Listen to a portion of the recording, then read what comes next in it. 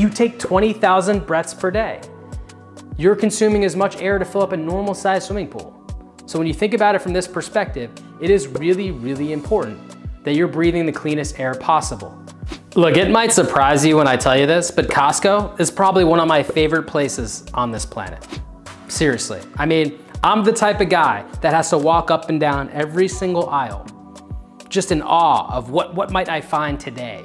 But there's one thing in particular I will not buy from Costco. Can you guess what it is? It's an air purifier. Costco typically carries brands like Shark, Dyson. They're amazing brands. I mean, they make amazing vacuums. I love their vacuums. But you know what I don't love that they make? Air purifiers. They're just not very good. Now the problem with air purifiers is a lot of them boast this technology, this standard that they follow that was invented in 1940s. You may have heard it. It's called HEPA, high efficiency particle air filtration. Look, I wanted to be clear about the problem with these air purifiers from big box stores. Besides the fact that it's from the 1940s, the standards that they use, they're just not removing a small enough particle. A lot of these big box stores, they're focused on all these bells and whistles that we actually don't need in our air purification devices, like Wi-Fi and apps, and I can look at all these different things. All I care about in an air purifier is how small of a particle can it remove, and how efficient is it removing it at that size particle. So for example, can it remove a particle as small as 1 micron? Yes. Well, what percentage of the time? Because at 95% efficiency, it's removing a particle of that size 95% of the time. That means only 5% is blowing through the filter. But what happens when that filter is at like 60%? Sure, it might put on the box, this is great for mold. But when you actually look into the details, it's letting mold bypass it 60% of the time. Is that really good for mold? Not in my book.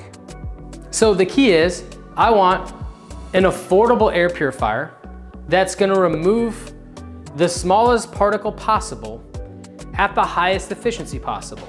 Anything else that it does, bells and whistles, I don't care about.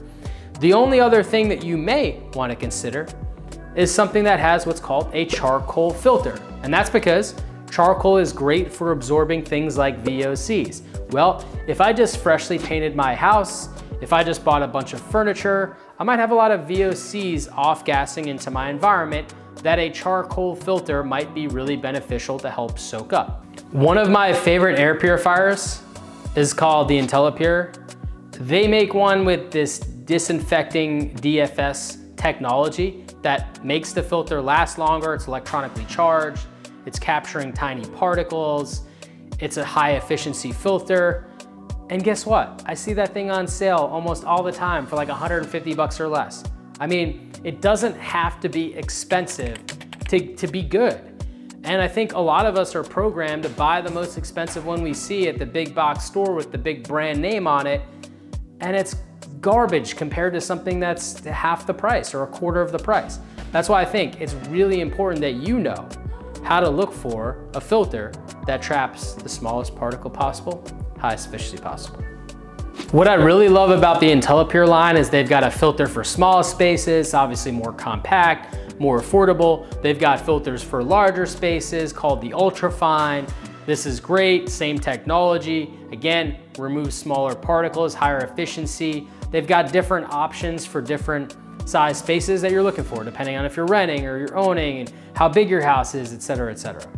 I encourage you to go to homecleanse.com and go to the Home Cleanse shop, because a lot of the stuff that I recommend is honestly cheap compared to all these other things out there that aren't even effective.